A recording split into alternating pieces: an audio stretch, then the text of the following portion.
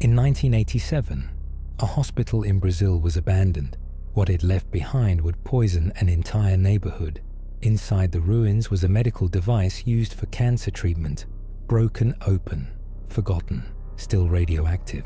Scrap collectors removed it, discovering a blue powder that glowed softly in the dark. They had no warning, no signs, no reason to fear it. The material was shared with friends and family.